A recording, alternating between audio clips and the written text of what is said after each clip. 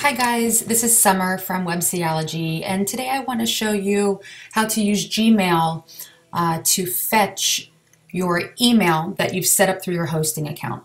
And then from there, I'm going to actually show you how to pull in your email using Mac Mail. So for Apple users, Mac users, you'll be able to use your Mac Mail to pull your mail, so you don't have to log on to the internet every time you want to check your email. Okay, so first things first. The first thing we're going to do is we're going to log into our Gmail account, and we're going to go over to the right where the gear is, and we're going to click on Settings. From Settings, we're going to click on Accounts. We're going to go about 2/3 of the way down, and we're going to see where it says Add a POP3 mail account you own. Now, I want to point out to you, this is not a place that you're going to be creating an email account.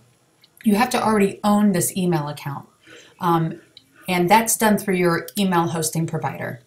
Okay, I am using GoDaddy, and I have already set up this email account on the back end with a password. So now I am able to go ahead and fetch this email using Gmail. Okay, so I'm going to click on Add a POP3 mail account that I own, and I'm going to go ahead and enter the email address that I want Gmail to start fetching for me. So customer support at webciology.com. Okay, now the way that we're going to be setting this up, this POP server information, this is going to be GoDaddy specific. And I'll go ahead and discuss Bluehost a little bit too. They're two very popular hosting companies, so there's a good chance that you're hosted with either one of those, GoDaddy or Bluehost.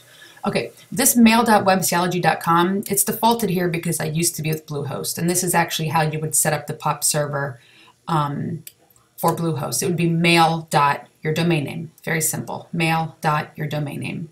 But I'm no longer with Bluehost, so it's going to be a little bit different. For both GoDaddy and Bluehost, your username will always be the email address right here.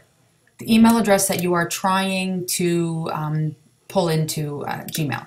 So it's going to be customer support at webciology.com. And then you're going to enter your password. This is not your Gmail password. This is the password that you created whenever you set up your email account under your hosting. Okay. So I'm going to go ahead and enter my password.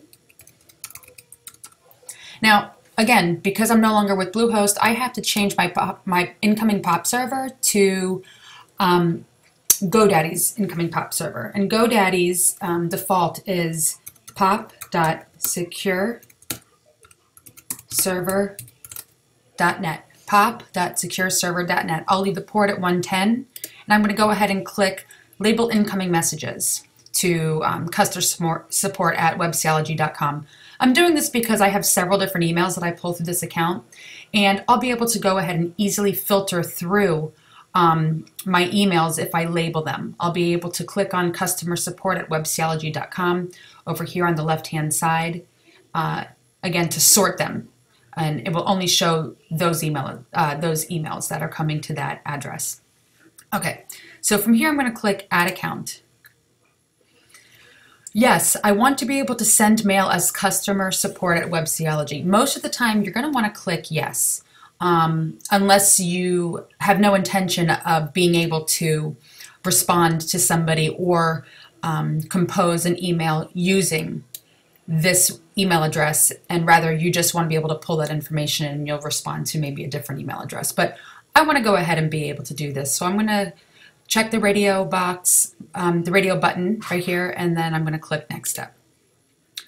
From here, I'm going to go ahead and change it from Summer to Customer Support. I'm going to go ahead and click off Treat as an Alias, and I wish I could tell you more about why. Just from most of my research, it's not necessary, or it's not something that I require, that my emails require. So I just leave it as, I just uncheck it. Next step. Go ahead and just set it up through Gmail. It is the easiest way, and I have never had a problem receiving email whenever I do set it up this way. I have set it up through my SMTP servers, and that works too, but this is easier and it works just as well. So I'm going to go ahead and send it through Gmail. Next up. Okay, now, just like what it says, before we can send mail, we need to verify that we actually own this address. Well, we do own this address. We know that. So I'm going to go ahead and click Send a Verification. Now, I'm going to come back over to my inbox, and I'm going to patiently wait about 30 seconds. And this is just from my email hosting letting me know that my account is now set up.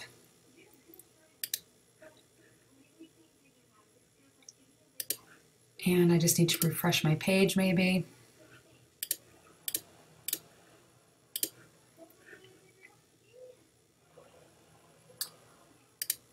And there it is. It takes about 30 seconds to a minute, so you just have to be patient. And now I'm just going to open that. I can do one of two things. I can go ahead and copy this code and paste it into this box right here, or I can just go ahead and click. So I click there. Now I'm able to send mail. And as you can see before, when we check the box label, my email is coming from this to this email address. Like I told you before, now I can easily sort through my emails.